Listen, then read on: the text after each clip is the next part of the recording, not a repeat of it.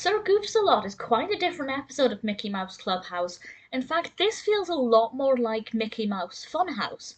And I don't know if maybe the ratings for this episode inspired Funhouse in terms of timelines. I'm not 100% sure which one came first. But it's quite different because we almost get transported into a different realm. This is the 21st episode of the second season, and in this one, Goofy wishes that he was a knight. And this is not out of the blue. Many times Goofy has expressed an interest in becoming a knight because he wants to be a hero, a true hero. And he pulls this lever and he magically becomes this knight. And Queen Clarabelle has given him a task where he has to go and collect various things from the kingdom, i.e. the area surrounding the clubhouse. And off he goes on his quest with Mickey helping him, and he encounters different friends along the way. One of my favourites, in fact, hands down, my favourite, is Donald. Donald is singing all of these different songs, and he sounds terrible and out of tune, but amazing, and I truly adored that and had a lot of fun with this.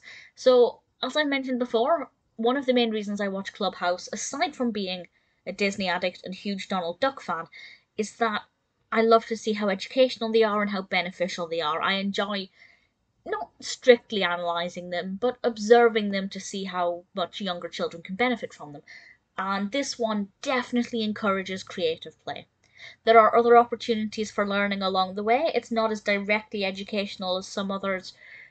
There's not as much counting or things as you get in other episodes. But this one is definitely encouraging creative play and imagination, and that is something that I think is always brilliant and always something that is worth praising. And of course it can also teach children about knights and how they're perceived and what their role was and what a quest is.